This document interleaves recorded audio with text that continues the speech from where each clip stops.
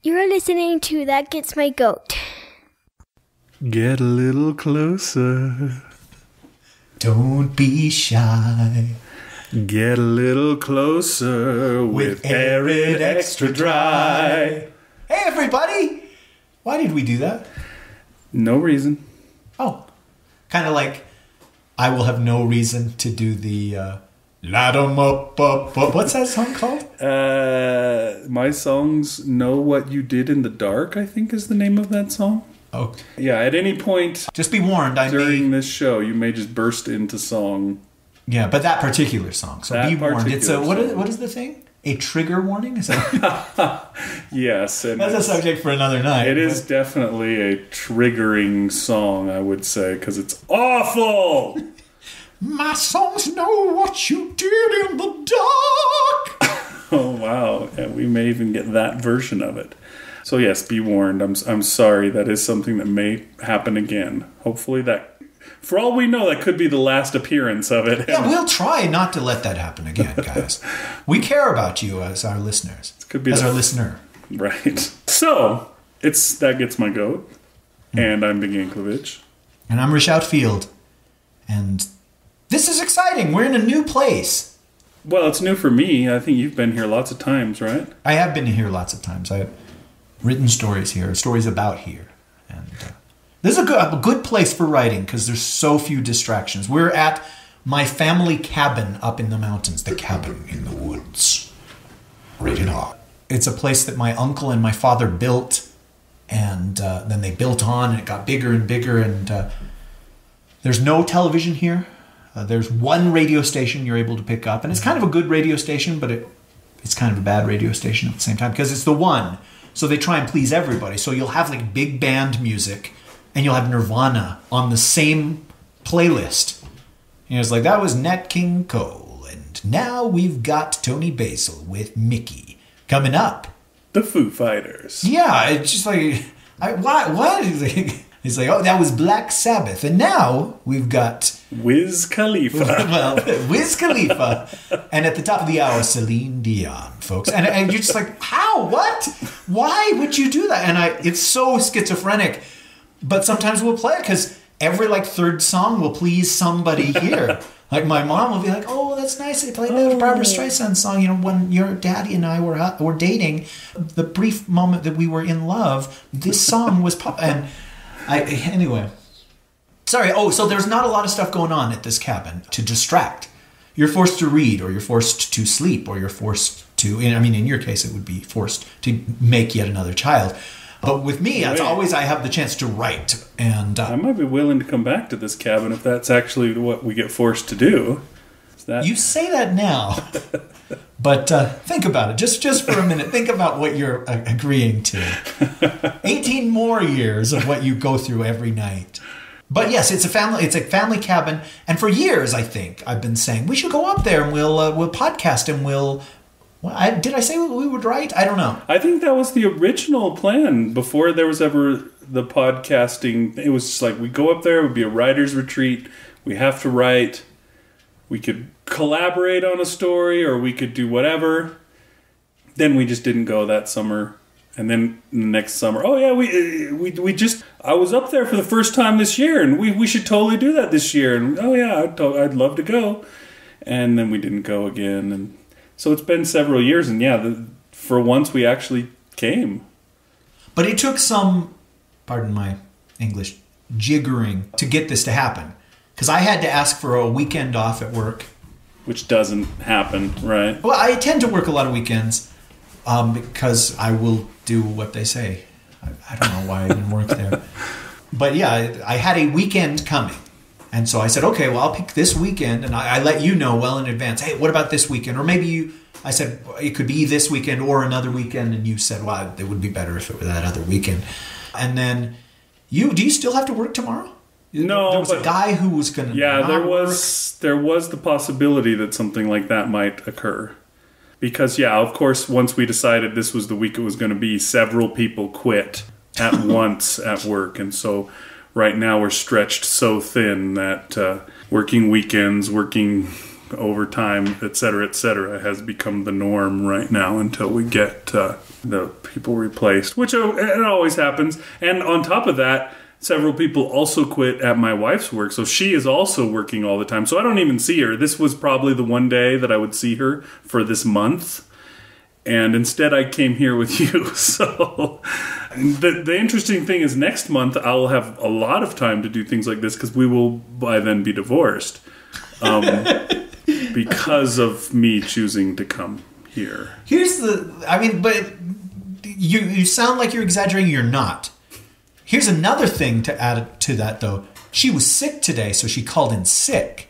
So you would have been able to spend the day together, and you would have been able to, play nursemaid or one of those things that I suppose happens in a relationship. I wouldn't know. Candy stripe or something like that. That's right. That was my favorite 80s Christian metal band. And so, my favorite 80s gay Christian metal band. Your favorite 80s Christian metal children's band. There, that's the one. I couldn't quite remember who I was thinking of. But, it's really surprising that we got to do this. I fully expected, because I didn't hear from you for a couple of days, I fully expected, hey, we're not going to be able to do it. And I was like, well, that's okay. I mean, I've got the weekend off anyway. I'll find something to do. I can go up there by myself, and there's rafters that I could easily hang myself from. If I had come here by myself, though, I would have accomplished so much writing. And I have much more than we accomplished. Well, yeah. So far. Okay. Tell the good listener how much writing we have accomplished in the hours we've been here today. Okay, we've been here for a few hours, and we've accomplished 0 writing. But the night isn't young anymore, so we will likely accomplish 0 writing today. You did type a few words up from your notebook, though. Almost a whole paragraph. While every time I stopped talking for a sentence or so, you would pop it open. Or a sentence, that's not what you do. You stop talking for a few seconds. Well, every time I pause and ruminate for 5 seconds, you'd be like... And then I'd start it up again, and you're like, okay, I can't pay attention well enough to type this, so I'll have to listen to you more. Well, we were talking about busyness and how much overtime and all that stuff you have. And I've been working a lot, but I make a little bit of money for my writing now, and people are like, hey, why don't you put so-and-so out and all that? And so if I could just stop everything but that and focus on that, then I would make a little bit more. From my writing. I couldn't quite sell. I would make a lot from my writing because that wouldn't happen. You might move up from beer money to beer and pizza money. Yes. And that's not nothing, Right. And it's a bedrock, and it's more than I was making from my writing 2 years ago or whatever. If I just apply myself, and we always talk about what Dean Wesley Smith advises, because he makes a living from his writing, okay, well, let's call a spade a spade. He makes a living from his wife's writing. And he says you have to have, what's his number, 50, right? Yeah, I think I don't know if that's exactly what it takes, but that's an easy number to point at to say once you've got 50 things that people can buy from you, they can just keep coming back for more and more and more and more and more and more. As long as they read something and say, hey, I liked that. He said, then you're set. Because you're not depending on the one book that you wrote to bring in money. You get a little bit of money for every single one of these 50 things that you wrote that are for sale. And that makes a lot of sense. I mean, I'm not a math guy, but that's the kind of math I can understand. And so I try to do that because I have well over 50 stories, as you know. If I just put them all out there and each one made me a couple bucks... Couple bucks times 50 is money, right? A lot more than a couple bucks times 1. It is. And so I keep meaning to do that, and it's a question that you have to ask yourself, and I know you have asked it a million times because you always talk about it. And recently you and your wife were having a conversation about it of, how do you want to make your money? How do you want to make your living? You're really good at something. Do you want to spend another 10 years doing a job that you don't enjoy for little money, or do you want the same? Do you want to try to do the thing that you light 'em up, hey? Whoa, do you want to try? That was rather Tourette syndrome-like. I guess it was. Anyway. Right in the middle of the sentence, she just belted it out. Okay, but Well, it's worth a try. It's worth testing his theory of the 50 items or whatever. Right. Putting out, I have this stuff that I have written, and it just sits. So, okay, you can't hear it, but I'm going to ruffle the pages. This is one of those damned notebooks that I've written story after story after story. And right here, I'm going to show you, but it's not a video podcast. I can't hear the pages ruffling because you're not ruffling them. You're not. There's not even a notebook there. Why are you lying to the listener? I do lie a lot. Oh, well, it's only got 7 stories. Usually in the first page of my notebook, I will write what projects are in this because I have a bunch of notebooks. Uh-huh. And 7 stories in this notebook. How many of them are typed up and available? 3. Okay, that's actually better than I expected. Is that a recent notebook? Is that one from a while ago? How many notebooks would you say you have, like this one, that are just out there with stories that are written but untyped, so unable to be shared with anyone? And what would you say, 5 notebooks? Probably I've got 4 or 5 notebooks that are like okay, that. so They're that's full. possibly, if we say there's 4 untyped stories in this one, possibly there's at least 4 in all of those. There's also a novel in this. So most of them actually have way more stories. So you understand, normally there would be 14 or 15 stories in a filled notebook. So if we count up these 4 stories and we do the math, there's probably something in the neighborhood, or 4 notebooks, sorry, there's probably something in the neighborhood of at least 20, I would possibly as many as 30 or 40 written and finished stories that could be shared with people if only you made that your number one priority. Yeah, it's something to think about. And part of it is sharing. Yeah, I could share these stories with people because there are people that have said they like my stuff, and I love to hear that. I don't believe it, but I need to hear it again and again and again. I'm the pretty girl with the glasses. That because I wear glasses, and I was like, oh, I'm not pretty because that girl doesn't wear glasses. I was going to come up with like a super dated reference for somebody who was pretty. Okay, wait, let me do this. Mimi Van Doren doesn't wear glasses, and so I can't be pretty. I just need I need the boys in the soda shop to tell me that I'm pretty over and over again. Take your glasses off for a second and say, wow, you're pretty under there. Yeah. As though it made any difference to the way your face looks. Well, they were Groucho glasses with the big nose and the mustache. Well, okay, I guess I can understand. Why do you have to wear those again? What's the prescription? Don't judge my religious beliefs, okay? There's got certain... You just got a douche of a optometrist. It's like, I'm sorry, all of our glasses that we have in this office are only the Groucho Marx ones. You can get any kind of lens, but you have to have the... I'm sorry, it's... You can choose the plastic mustache or the bushy one made of horsehair. It's up to you, though. We are the only optometrist for 1,000 miles around, so you're kind of stuck with them. So that's one thing. But also, not just sharing stories. I could sell my stories. I could make money from the stories. And gosh, I'm sorry that this is a rerun, and you've heard all of this crap before, folks. But something that you tell me a lot and told me today is Dean Wesley Smith says you don't just have to sell that story. You can sell a collection of your stories. It's a little collection with like 3 or 4 stories in it. And then you can sell that same story again in a collection of 4 or 5, 6, 7, 8, 9, 10 stories. And I have the advantage of being able to do that and then selling audio versions of the story as well. And you were saying, well, then you could also sell a collection of audiobook stories. You know what I mean? And... maybe you could figure out how to do the print-on-demand thing and sell an actual book that you could have in your hand, etc. There's that. What is it? The Magic Bakery? The Magic Piece of Pie? The Magic Pie? I think he said the Magic Bakery. Magic Bakery? Okay. Which is where you write a story and it has all these pieces of pie. That's what you've made when you write a story. It's a pie.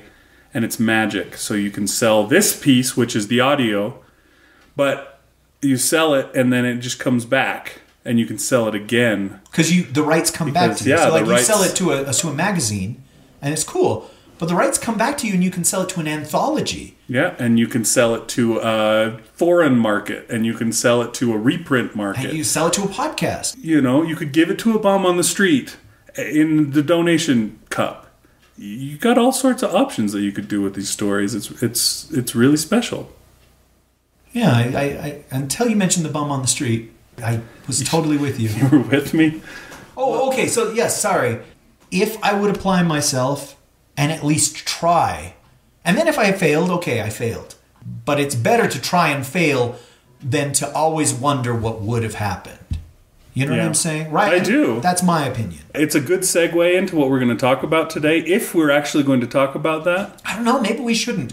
We could cut this off and make that a separate episode if you wanted to. I think we should. I think this should be its own episode. And Okay. Just talk about I won't segue into the Pixar rules then. But you wanted just to? as a teaser for the next episode, we're going to talk about Pixar rules for storytelling. Rule number 1. You admire a character for trying more than for their success. Wow, dude, we could do a whole series based on those Pixar rules. And we could do an episode where we just talk about Pixar movies. Gosh, if only we had some reason to do a bunch of episodes. But anyway, like the month of February, for example. Right. When was the last time we did that? Or the worst marathon ever, for example. What was the worst marathon ever? What was the circumstances? There was no good reason for it. We just did it somewhere in the middle of the summer. 13 episodes or something like that of... Well, maybe we should do one called the second worst marathon ever. And it includes all these Pixar that episodes. Sounds good to me. Would you want to do that? Sure, I'm down with that. We can do it while we're here because we got time. That's one thing that we have. There's no distractions. At no point is the kid going to come down the stairs. You guys, I never go to Big's house anymore. Never. Once every 6 to 8 weeks I go to his house now. And there's never been a time that I didn't go to his house when we weren't recording and he suddenly froze. Looked up at the stairs and said, "Did you hear it?" My ear and said, "Did you hear him? Is he on the stairs? Is he back? Is he crying?" Which, of course, I have to do because I'm the one that always wears the headphones, and you're the one that has ears that can actually hear something, whereas mine are plugged and only allowed to hear you. That's my own personal hell, but that's not what we're talking about here. But in some ways, your son is like a malevolent Santa Claus, and he might be coming tonight. Be very quiet. He might go away. He might. Yeah. Don't let him hear us. Is that him on the roof? I think he's there. Okay, where's your rosary, son? That kind of thing. It's okay. Maybe it's not the best analogy, a malevolent Santa Claus. The funny thing is, he's actually getting. But recently, he's getting better. How many times have we wanted to go do something? And you're like, well, unfortunately, he had a nap today. Well, that's so all hell shall be breaking that loose is in one of about those 12. things that we're still dealing with. But he's recently, finally, started sleeping the night through in his own bed. Which, oh my gosh, that's one of those... You were 17 when you finally started sleeping. Yeah, it took me a little longer, so that shows you, A, what kind of a worthless piece of crap I am, and B, how much better this younger rising generation is. The high school drill team was really relieved when you started sleeping in your own bed. But, sorry, I couldn't quite sell it. It's so alien to me, the idea of doing the whole drill team. Not alien to you. You could. No, yeah. That was actually easy because the drill team was always, there was the cheerleaders and the song leaders, and the drill team was always like the lower tier, so it was much easier to do the whole drill team as opposed to getting. I mean, it took me much longer. Anyways, to be able to check off every one of the cheerleaders and song leaders. So, just there's that. My songs know what you did in the dark. It's good that no one else does but your songs. Gosh, I wish I had stories like that. I wish I could tell you. It's like, okay. Do you remember when like Alex P. Keaton or whatever Kirk Cameron's character's name was on something Seaver? Wasn't it Mike? Mike Seaver. Remember when they somehow get 2 dates to the prom and neither of them knew about the other and they juggle them back and forth and we go, the studio audience, if there was a studio audience, was of how they managed to... the terrible to TV fool trope. These 2 girls, and then of course they find out at this inopportune time, and of course they both throw their drink in his face. Thrown in their face. Wow, you saw that episode of every sitcom ever. Yeah, they had one. It was funny because it was they did an episode of Community where Abed does that just because it's one of those tropes, and Abed is fourth wall. But yeah, it was actually one of the better episodes. From the bad season. From the bad season, while simultaneously being one of the worst episodes from that season. Because the best part about it was he had the 2 dates, and he was doing the 2-date thing. But at the same time, he met the coat check girl, and she was helping him do this 2-date thing, and he realized that he had feelings for the coat check? Had feelings for the coat check girl, and he really liked her, and she liked him, and they needed to have a thing together. And then, of course, they never brought her back for the rest of the season. And then they would make references to that in season 5 where, oh yes, and this might happen, and you might really make a connection with some girl that will never come back again. And then she showed up, and they started dating for a little while, too. It was... so she did come back again. Right, but after that, they made the joke, obviously. But she didn't come back again in the whole rest of the 4th season. Okay. Yeah, I don't know. It was interesting because it was so forced. Normally, the hijinks are a little more hijinksy. But in the 4th season, Abed would just be like, oh, there's a TV trope where you have 2 dates at the prom, and so I am going to do that this episode. Where it wasn't clever, it just... Right, he would just announce it. He would say, this is a show. This is the trope, and this is what I'm going to do. Sometimes Abed would be, oh, I've always wanted to do a bottle episode or something like that. But everybody else would always be like, would you stop with this stupid crap? Instead, I don't know, in the 4th season, it just seemed so much more forced than it was before. But that's beside the point. We were talking about writing and publishing stuff. We were, yeah. There's been a lot of talk about this next song. Maybe too much talk. There was a lot of talk. Trying to shut us down. That's right. This is not a rebel song. This is Sunday, bloody Sunday. There was a lot of talk about 2015, about this year. This was the year that we were going to write the novel, and this is the year that I'm finally going to make a baby, and all this stuff. Two check marks. So I've done 2 of the 3 things that we're going to do, and it seems like we had some kind of publishing goal as well. Or was that even this year? What was the year where you're just like, okay, I will by the time I turn 8? Oh yeah, that started last year. My 5-year plan was before my. Just a little before my 40th you're an old fart now birthday. Yeah, it's a bunch of things that I'm going to do this and this. I'm going to be working towards this. And of course I've failed miserably at all of my goals because that's what I do. Including the writing a novel thing, which I obviously it's still a goal of mine and I still plan to. But the 3 months over the summer have been utter abject failure as far as that goes, which I don't know, it's a bummer. My wife has been teetering on the brink of getting a promotion that will be a great a substantial step up for her and a substantial boon to our family, almost to the point where I could quit my job and just be like, okay, we still make the same as what the 2 of us together used to, kind of a thing. I don't know if it'll ever happen. Right, but probably will eventually, because she, unlike me, has a really good work ethic, works really hard.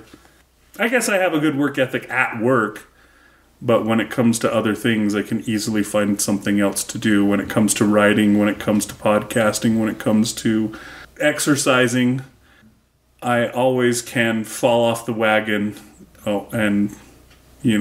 Because I fell off the wagon on the side of the mountain where there was the really steep drop-off, then keep rolling all the way down the mountain.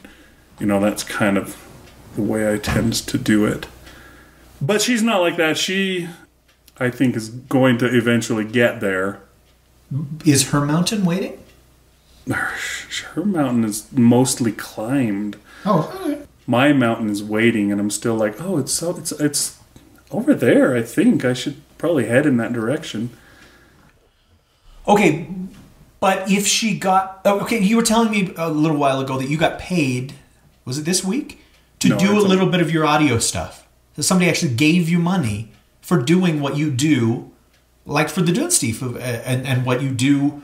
You had the equipment and you knew how to do it and you did it for somebody and they gave you money and your wife said, you should quit your job and do this. Right? Am I phrasing it wrong? More or less, yeah. I of course, I reminded her, you remember that time when you said I should become a wedding video producer? And we spent a bunch of money on a really expensive computer that could handle making videos. And you quit your job, your part-time job that you were doing at the time so that, I could do that. And then, of course, that went absolutely nowhere because I'm a worthless piece of crap. And she said, the only thing you have to fear is fear itself. That may have pegged. I'm sorry, that was a little loud. Nameless, unreasoning, unjustified terror. Yeah, I think when you really look back at it, that's probably my biggest stumbling block. That's the word I'm trying to think of. And then I think it's the same probably stumbling block that you run up against. The fear of... I guess it's a fear of failure. Because I suppose as a man, that's probably the biggest fear that men generally have. And there's those that can overlook it, and they tend to be the successful ones. And then there's those that let it paralyze them. They don't go anywhere, I guess. I don't know. Yeah, I mean, that's what she was saying. She's like, you don't have any confidence in yourself. You should, but you don't. And you're never going to go anywhere without that confidence. And I know that's mainly your trouble too. You talk about you're afraid to share your stuff with people because, what if they say it's no good and you've got no future, kid? You don't think you could handle that kind of rejection. Doc? Yeah, I don't know. I think the two of us are alike in some ways. I'm not sure. I couldn't explain. I have no idea how I can explain what it is that keeps me from writing like I should. And every time my wife says, oh yeah, maybe I might get this promotion and then we'll make this much more. And I think, gosh, if she did that, I could quit my job and I could be a writer. But I can't sell that to her when I don't even write at all now. I can't say, oh yeah, how about I quit my job and become a writer full time? And she'd be like, you don't write. I'm not going to let you quit your job so that you can just be a worthless layabout. I'll let you quit your job to do something that will actually earn us some money. So every time I think... So that's what she was thinking about, is you doing the audio work is something that you might actually do. Probably, yes. It's something that I do. It's something I have knowledge for. I don't think that I would do it. That's why I said, hey, remember when I was going to be a video... Because I have the knowledge to do that, too. True. But to be self-employed like that... You kind of got to be a hustler, if you know what I'm saying. You can't sit around at home and pick your nose and wait for somebody to call.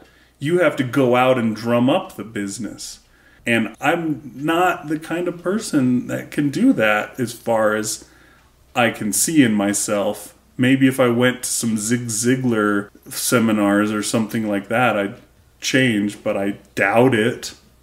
Well, you tend to walk out of those seminars all hyped up and all pumped up, and it's like, wow, I can change my life. And 3 days later, you're like, oh gosh, I haven't done any of that stuff. Right. What happened to that feeling? Oh, I was so pumped up. I felt like the world was my oyster, and now even oysters aren't my oyster.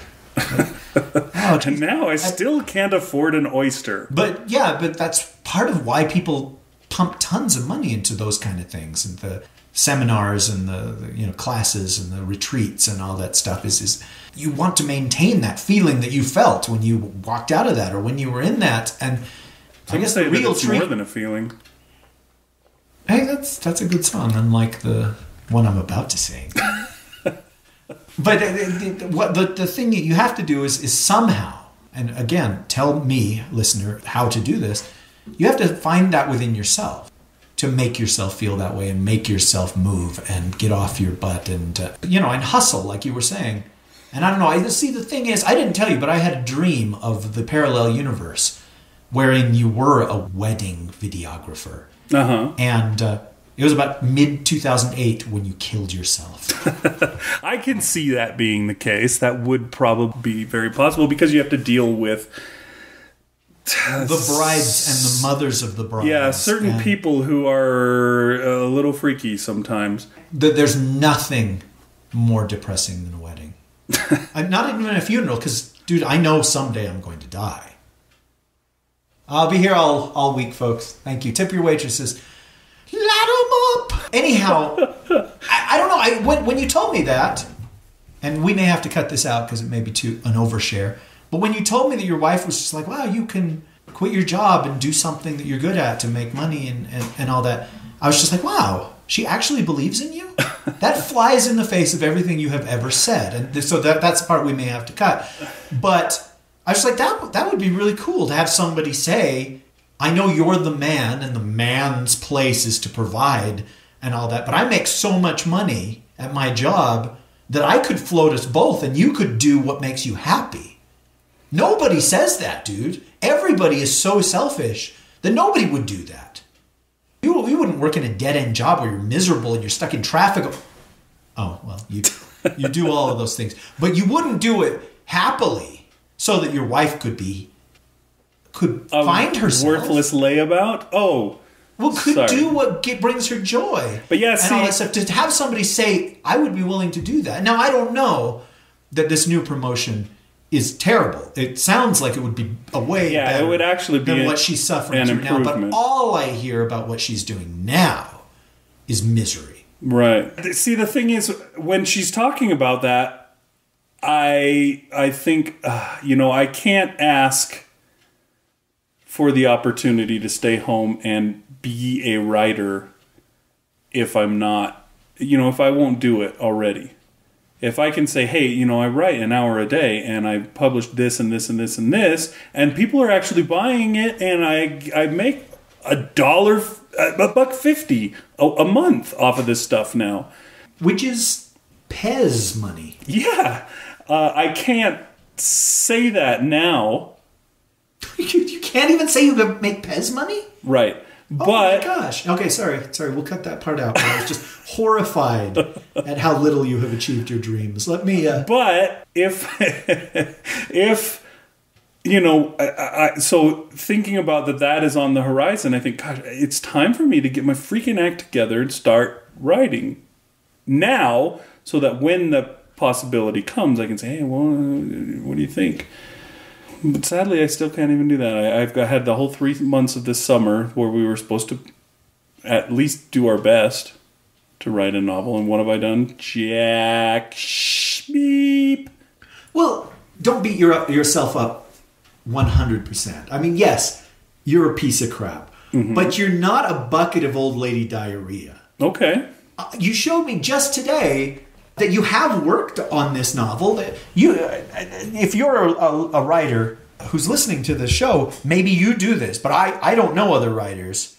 I've never seen somebody do this, but you did like this character profile and you went out and you found pictures on the internet that fit the description of who this character is, so that you can always look at that picture and instantly know who that is. It's like you cast it, like you were making a movie and these are the guys, and you had it on your phone and you showed it to me. And I was like, wow, I would never have thought to do that. That's really interesting. Now, maybe I do that a little bit with the audio work, where I'm like, okay, so this guy's James Earl Jones. And that way I've got it written down. Anytime King Mustafa talks, it's James Earl Jones. Right? You know what I mean? Because I never have to think, oh, shoot.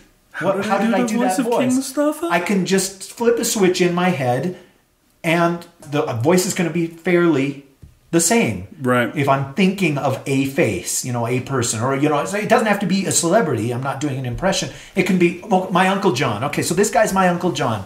How would Uncle John do that or whatever? It helps me immeasurably as a multi-award losing audio creator. And I just had no idea that you could do that with a novel. Although, a few years ago, I got contracted to help this guy. He was a producer. He was a shyster producer. And he was going to make this movie. And, he wanted it to be a Pirates of the Caribbean type, Robin Hood type, kind of, Count of Monte Cristo type thing. There's got to be a name for that kind of period adventure story, right? Mm-hmm. So we were talking about it, and he's like, well, who would you want to be the main actor? And I was like, me? I was casting it. But I didn't know that this guy was full of shit. I thought, because this guy had made movies. His name is in the credits as executive producer, as guy who didn't make a movie with Rish Outfield, 4 movies that actually got made. And so I was just like, oh my gosh, he's asking me who I envision in this thing. And I was like, okay, there's this guy, Jack Davenport. And he's a British actor, and he was in the Pirates of the Caribbean movie. He was the sailor that was the suitor of the girl that you don't like. Keira Knightley. Keira Knightley, Jack Davenport. And he's like, all right, Jack Davenport it is. And I was like, oh my gosh, we just cast Jack Davenport in this movie that I haven't yet written? This is the greatest thing ever. I was just really excited by that, by the idea of that. And so whenever I wrote something for the main character, I thought of his cadence and his way of talking. He's kind of a stuffy British guy, but he has a sense of humor. And to make a long story short, none of that went anywhere. I was not paid. Those movies never got made. But for a little while, gosh, I remember calling you after these meetings, and I was like, oh my gosh, this is going to happen, dude. My ship has come in. And it's got one of those plague flags on it, but it's like the black spot. It's kind of like the flag of Japan, only it's anyway. I can't wait to go aboard. Anyhow, I guess I understand why you were doing that. Yeah, well, one time when I was in English class, we read, I want to say it was a Shirley Jackson novel called "We Have Always Lived in the Castle." Never heard of it. And okay. Anyways, the teacher just, for the heck of it, went through magazines and cut out pictures of people and made a little posters like, this one's Jack, and this one's Mary Cat. I don't remember what they all... I do remember Mary Cat and Constance. So he had people for Mary Cat and Constance and et cetera, et cetera, et cetera. And yeah, I just thought, oh, that's interesting. And yeah, I remember somebody, because he'd cut out like this picture of some male model for one of the characters, and I remember some girl in the class was like, woo, this guy's really hot, Mr. Capavilla. Awesome.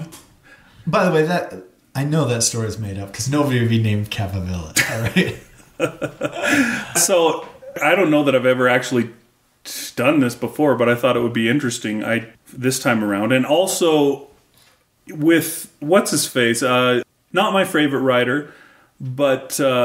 the guy who wrote the Alex Cross novels, in his mind, and you can tell because sometimes he'll mention it. James Patterson? But yeah, James Patterson, the writer, thank you for reminding me, was the guy who wrote the Alex Cross novels. And in his head, and you can tell as you read the books, because he mentions it again and again, that he'll say, oh yeah, some people say I look like Denzel Washington. So obviously he cast him in his head. And it wasn't Morgan Freeman who wound up playing him in the movies, or at least the first couple of movies. I don't know if they Tyler Perry played him in the reboot that went nowhere. Tyler Perry. They made a reboot? I assume they probably did, but... Anyways, yeah, it was all Denzel Washington, and they would mention it here and there. And so I assume that's probably something that he did when he did his pre-planning or whatever. So I thought it would be interesting to try... just to find somebody that looked like them and say to be able to describe them. I've only done that for a few characters. I have the 2 main characters, and then characters of the police, the 2 detectives that are kind of following up on what's going on with these people. And I did also look up some pictures of mythical creatures that were going to appear in the book, and wanted to kind of have this is what they look like so that I could describe them. I thought that would be interesting. That's possibly the most work that I've done. I don't know. There's been a few times where I've done some pre-planning work on it. If I really put my mind to it, it wouldn't take me that long to get at least a basic outline. I don't know, though. I feel like... because it's a novel, it needs a lot more work done in the pre-planning stages so that I don't find myself stuck somewhere in the middle. I'm like, oh, well, I wrote 35,000 words, but now I'm going to have to scrap all that crap and start over because that doesn't work with what I've now come up with. because that would be devastating to me, because 35,000 words would probably signify 3 months of work or something like that. But yeah, how do you not kill yourself after wasting 35,000 words? Right, yeah. That's longer than anything you have ever written. Right, and so I guess it's fear again. I'm afraid to get onto that ship with the black flag, or the black spot in the middle. Is that what it was? Interesting ship. I'm afraid to... I paid attention to like the riggings, and there was like a big-titted mermaid sculpture on the front and all that. But I didn't pay attention to the dead that were all like all over the... It had one of those where the captain had been roped to the rigging and all that. He's roped to the wheel,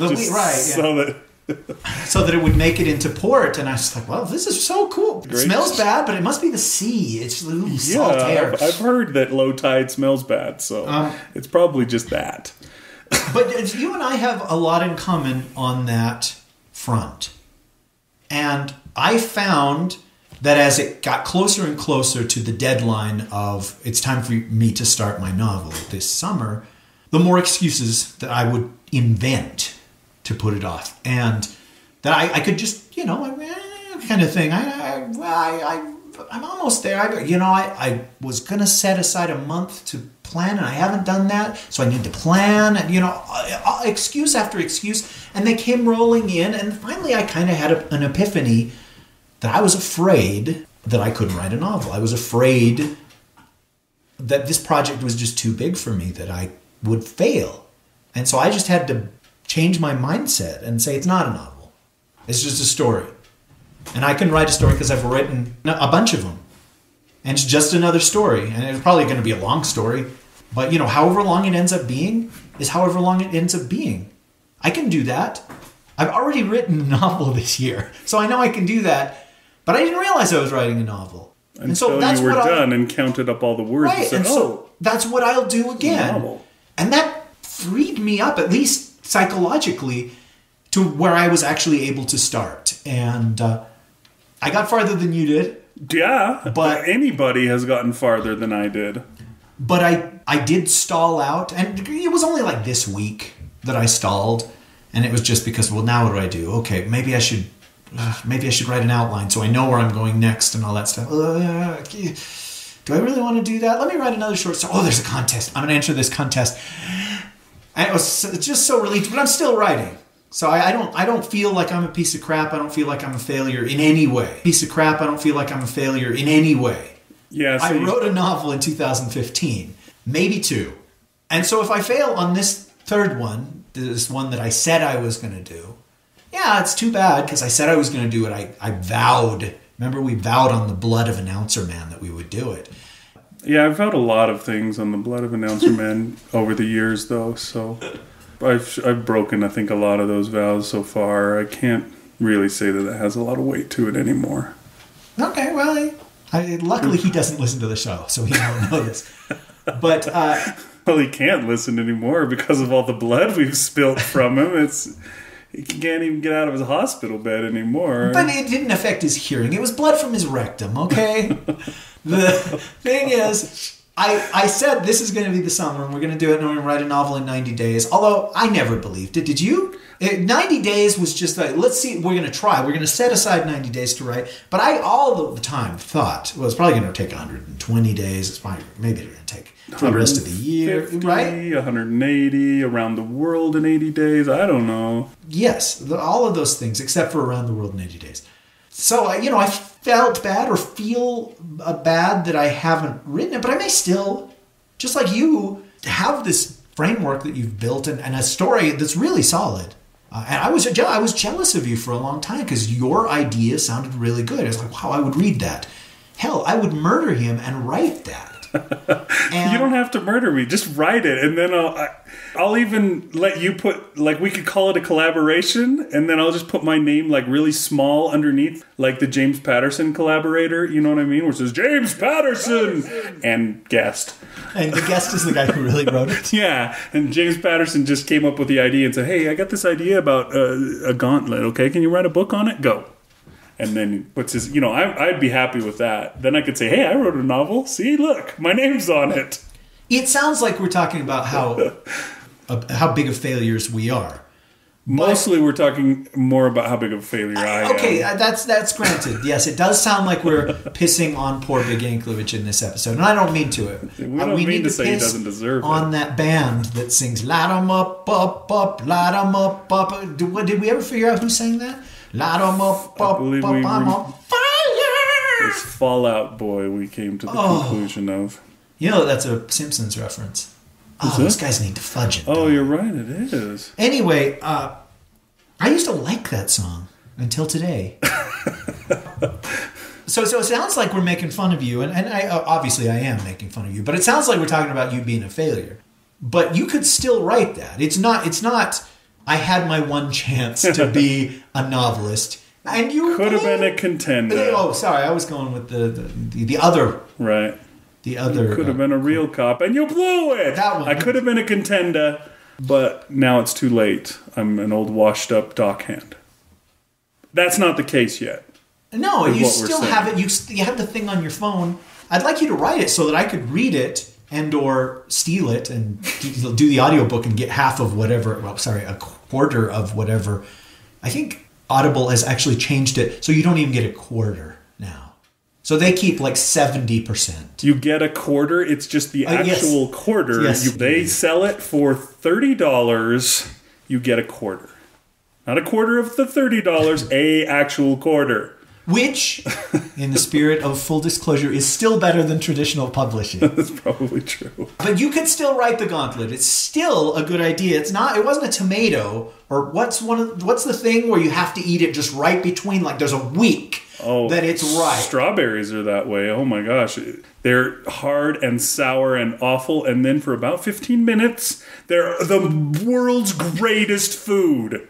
They taste so amazing that if you could eat just those exactly right, it would be heaven. I mean, it would be heaven on earth. It would be like there would be angels, seraphim and cherubim sitting right over your shoulders playing harps and golden trees. So basically your senior year of high school would be that. And then after that 15 minutes is up, they're mushy and things. Awful, and you eat it and they're full of like mold inside that you didn't see, and strawberries are like that. So maybe that's what you're talking about. The point we were trying to make is that your novel is not that. It's not a strawberry. It's pecan.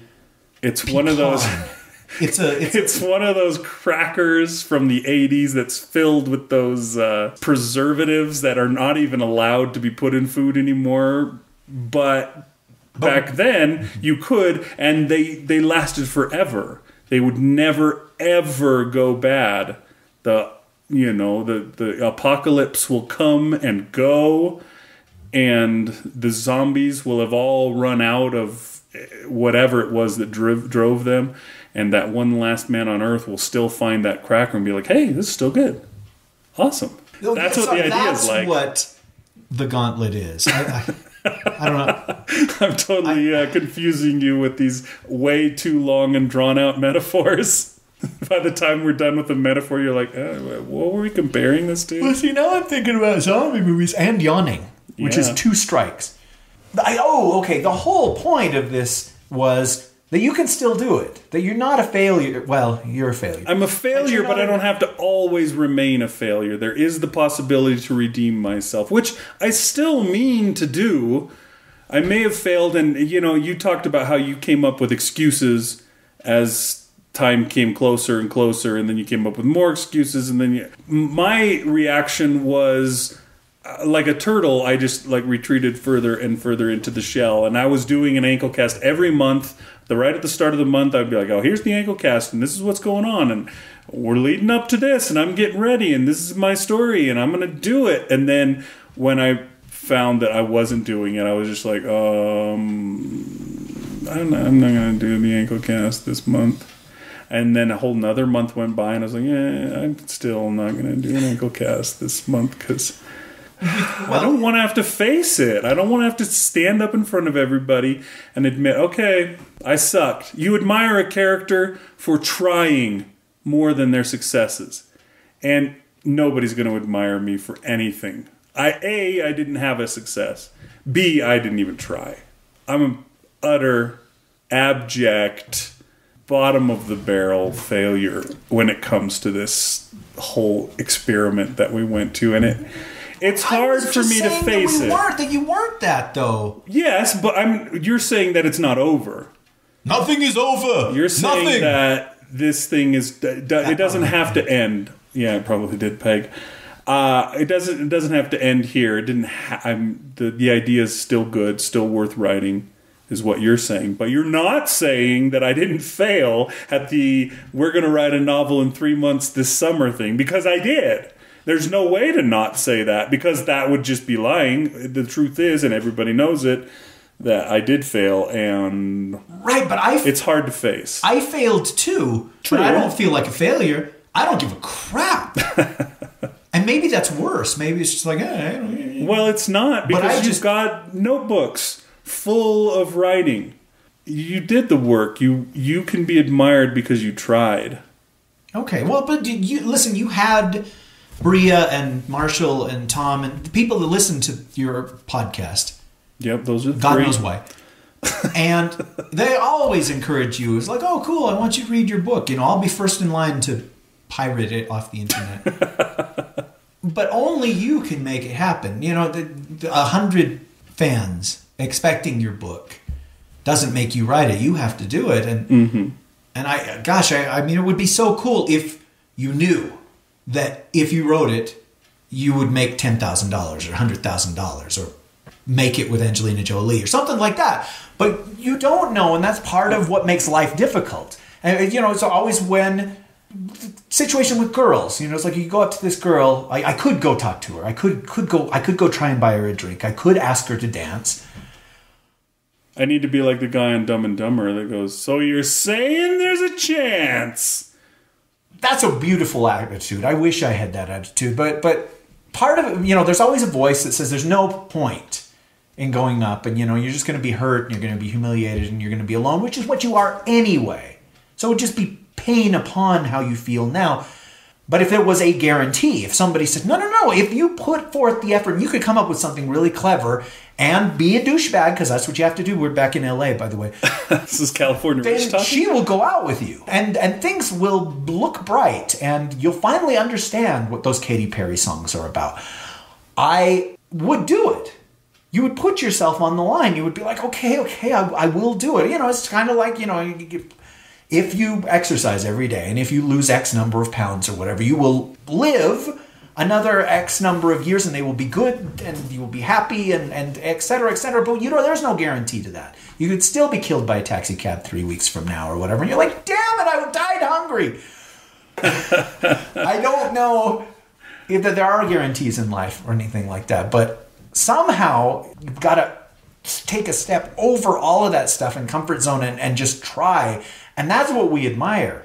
Yeah. I do admire Jim Carrey in Dumb and Dumber. I know that it's not a great movie and all that stuff, although, is it? It's it's up there in the realm of comedy movies, I have to admit. But when Lauren Holly says to him, what does she say? It's something about She says something about the chance. He's like, what would you say the chance of us getting together? Like 1 in 10? And she goes, not good, Lloyd. And he's like, so like 1 in 1,000? She's like, I'd say more like 1 in 1,000,000.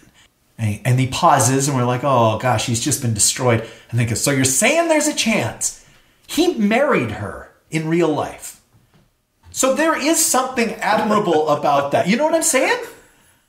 I think that's kind of cool. He married her in real life because he wasn't Lloyd Christmas, though. I know that, but at the same time, there is something you admire. He married her in real life because he's a millionaire comedian named Jim Carrey. It wasn't a 1 in 1,000,000 chance there. I know, but he's a goofy-looking guy with a chipped tooth and a bowl haircut or whatever, and she was beautiful. Yeah, you do admire him still for saying that, and it's obvious it's funny when he doesn't get it, because he's Lloyd Christmas and he's not too bright. But yeah, I mean that's not something where you think, oh gosh, these guys are so dumb. You do somewhat admire him for being willing to throw his head against the wall 1,000,000 times for that one where he may actually finally break the wall down. I don't know how to help you. But you need to somehow summon your inner Jim Carrey and say, so you're saying there's a chance. I'm going to have to add that to my inspirational montage now. I would smile big if it appeared on there. I don't know. I'm trying to salvage this episode so it doesn't sound like a complete down in the dumps thing. Because somebody complained that they didn't want to listen to Anklecast anymore because it was a depressing thing. And they kept expecting to hear a gunshot at the end instead of that song. I don't know. Your life's not over unless that taxi cab comes along.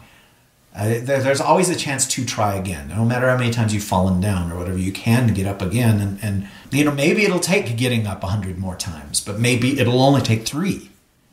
But it will take getting up. And I feel like I am Zig Ziglar right Thank now. you, Zig.